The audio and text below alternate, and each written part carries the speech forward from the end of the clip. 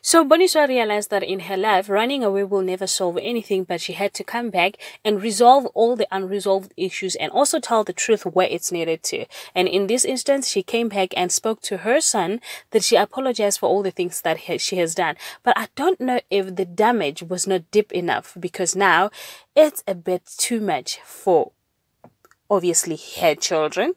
Ladies and gentlemen, as you can already see, we are going to be reviewing Scandal. Sanbonani abusheni molweni minjani hipfukile hingongwina sanamutlha ka nongonoko wa hina wa Scandal hi kuma ku ri bonisa i vuyini i lava ku ta vulavula na vana va yena a va byela ku ri she is apologizing for everything that she has done. Mara in this instant, I feel like the cut went too deep, because n'wana wa yena Xhumani swi mu coste vutomi bya yena. So it means like he has to start afresh because of the lie that the mother made, and in that she made him believe that he killed somebody. That was unfair. And right now she is now forcing him to make a meeting with the Kaba so that she can go and apologize. And I think it's too soon. I don't know if it's me, but I feel like it's too soon for her to be making demands in this position that she is in. Because remember, the Kabas think that she's dead. And then now, uyavumbuluka nakho ke umuntu uvele athi hello tada ninjani bengizoxolisa angeke izisebenze kanjalo. I think she's gonna do more hurt than lesorle I show you. Anyway, who are we to judge? Maybe kuzohamba kahle njengoba uqhumani naye kumhambele kahle. Let us move right along.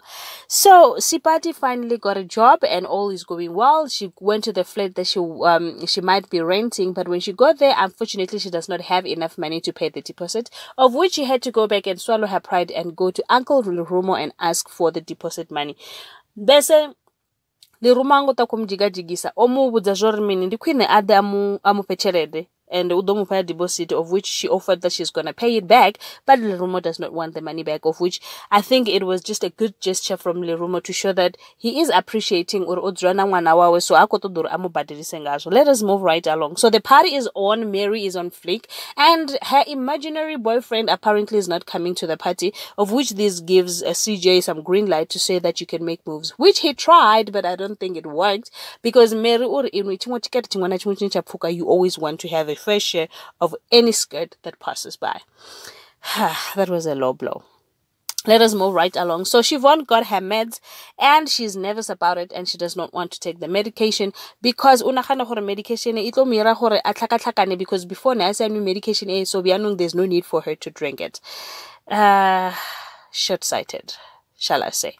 Let us move right along. So Romeo Medope decided to go and visit Mr. Mamba, and this time he was making demands. I think this guy, he just does not know where to stop, because Mamba is very dangerous from what I see, and for him to be going there and making demands and playing like a big boy while he's a small chippy is a problem. And Mamba told him, honey, you need to stop it, because we're going to have a problem. And if we have a problem, he's going to get angry.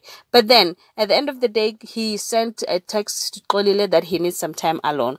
Ladies and gentlemen, thank you so much for watching my video. I will see you on my next upload. And remember, Jesus loves you. Always.